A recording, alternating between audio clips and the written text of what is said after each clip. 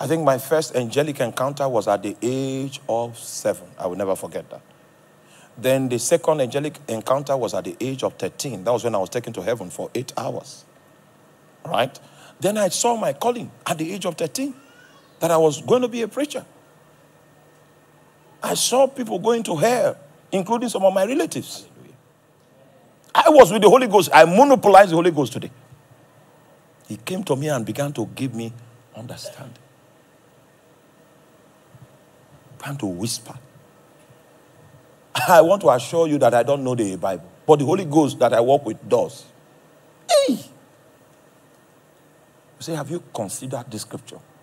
He will quote the scripture. I don't know what the scripture is saying. Then I trace it. Then the discussion continues. Even in the bathroom, he's speaking. When you are putting on your shoe, it's very loud. It's even loud. So you spend more time. You put it on, you remove it. So that if the shoe is what is encouraging him to speak, remain there. Hallelujah. Jesus Christ. Amen. So the vision that God had for Israel was that he wanted to fructify a nation of priests. Not a nation of education. Not a nation of philosophy. Not a nation of trade and investment. But a nation of what? Priests. That was God's concept. That was God's design for the nation of Israel. And anytime Israel begins to fulfill any other thing that is contrary to this vision, it may even be an economic explosion that is responsible for the departure. That departure is a state of ailment because the nation is beginning to fulfill something that is contrary to God's blueprint for the land. Do you understand that? Do you realize that an individual can be wealthy in the eyes of men, successful, and everything he is a departure from what God intended him to be? He's in a state of ailment. Are you there? Are you there? It means that some forces other than the Holy Ghost have aided him to go in the wrong direction fast. So you need to be careful what you call success. You need to be careful what you call prosperity. It might be chains and prison houses, fetters and bounds that you call success. And when men hail you, do not respond. Because none of them is your creator. You can never succeed until you stand before the judgment seat of Christ and receive thumbs up from Jesus.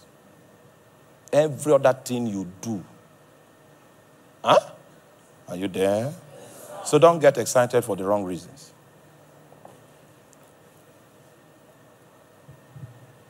I went somewhere and some people tried to make me important. Meanwhile, they were not aware that I was before Jesus to get a scorecard of my level of compliance. Are you there? And I had not finished. He had not finished giving me the feedback. I was still in the process of seeking his mind, seeking how he views me, how he views my efforts towards extending his influence upon the face of the earth. I was still in that process. And then some people wanted to make me a celebrity. Now, if you are not careful, you will be derailed. You will be walking in the wrong direction fast. And when they look at you from heaven, you are far away from what God had in mind. So God had a vision for Israel, a nation, a kingdom of priests.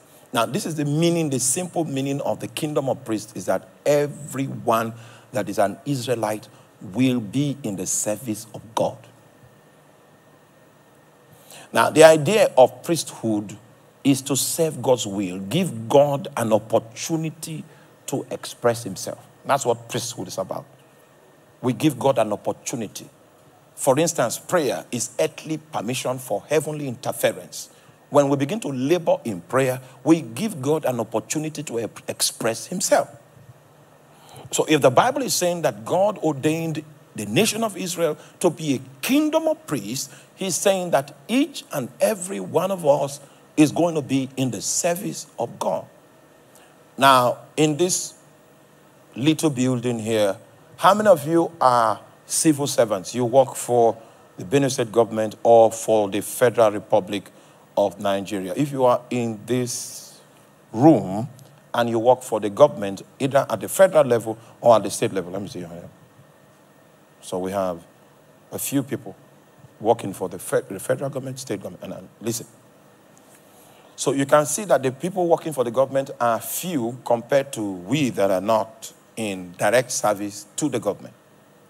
Now, the idea God had was that everyone would be a functionary in Israel in the matter of the service to God. Is that clear? So it's a kingdom of priests. So each one must understand the gates to which he is assigned, the unique duty that God has assigned him, and he preoccupies himself in fulfilling that duty. That's the idea of the nation that God conceived concerning Israel. That everyone will be in the Lord's service. And that's why I taught you. I said there's a difference between your job and your work. Your job pays you salaries. Your work pays you rewards. Your job is temporary, is earthly. Your work will pave your way for you in eternity. It's an investment into the window of eternity from time. I also told you that if you are wise, you will use the proceeds that you make from your job to sponsor what? Your work.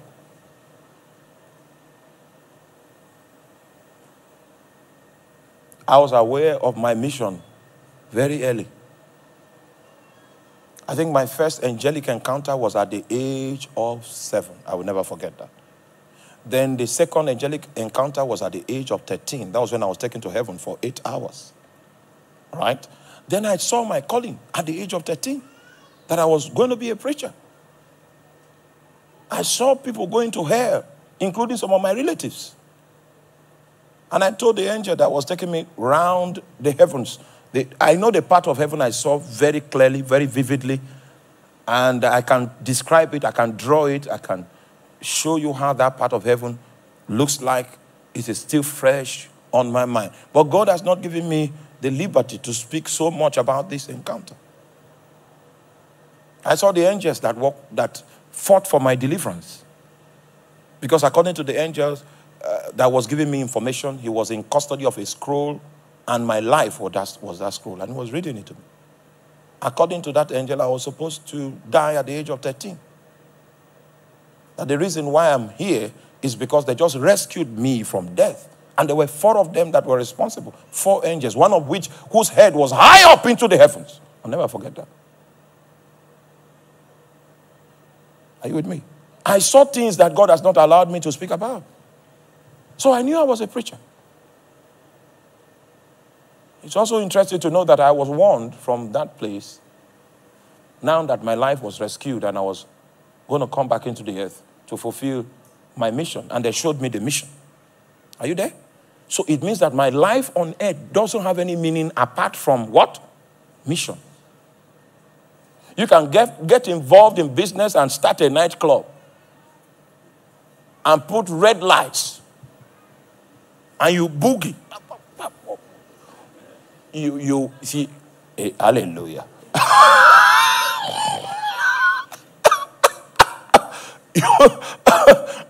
You will need help quickly. Because anything that doesn't strike a chord with what was written in the original documents in eternity, in fact, it doesn't exist. You can even become the president and rig your way into Answer Rock. Speak big things. Speak big things.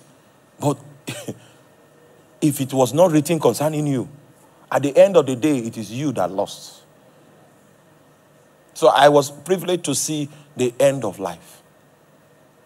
And I now realized what was important. It was to fulfill the mandate on the heart of God. That there is no other excuse to give that you did not fulfill that thing that will pass. Are you there? And the Lord warned me when I came back.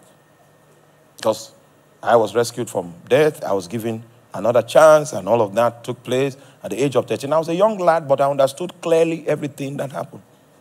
Meanwhile, in the natural, my mom, being a nurse, I had high fever. She had struggled with all of her tools to get me, to resuscitate me, and that it wasn't possible. I came back on my own accord. I saw the other side. Are you with me? I was warned. Jesus warned me before he released my spirit to come into my body. He warned, and the way I knew it was for eight hours, because a clock, do you understand? I was lying this way. A clock was this way.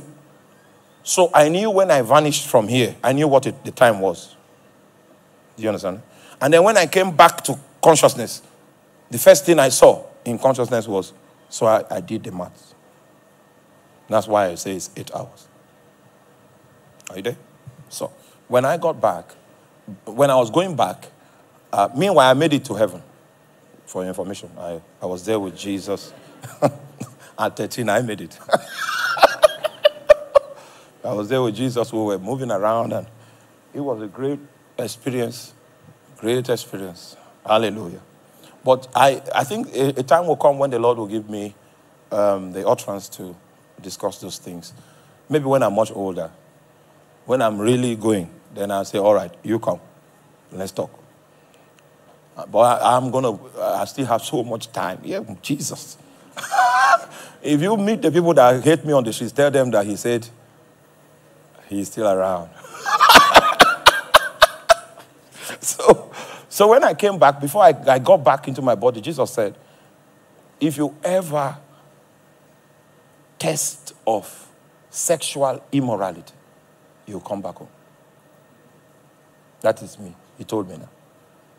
So, in my own eye, there was nothing else that was sinful. The ultimate, the ultimate sin was sexual immorality. Because Jesus told me that the mercy that I am squandering in coming back to this life, that mercy will be exhausted the day I attempt what? Sexual. And it will interest you to know that I've been tempted in that area a lot. But the words of Jesus have been my protection. May you have the voice of God locking in your brain, in your head, to keep you from straying from the path in the name of Jesus Christ. Even as a married man, you are going to be tempted in that way. Even as a preacher, people see you burning with fire. You are an endangered species. There are those that will believe that life for them has been made if they have a moment with you. But Jesus told me, if you become loose and you violate this matter, you come back. So I knew that. It's not enough to hear a pastor. You need to hear Jesus. You need to hear him. Because you are likely to stray on the path of destiny and become involved with things that do not strike a chord in eternity if you do not hear the voice of Jesus. Hello. Thanks for watching. I believed you've been blessed. Please like, share, comment, and subscribe. Thank you. God bless you.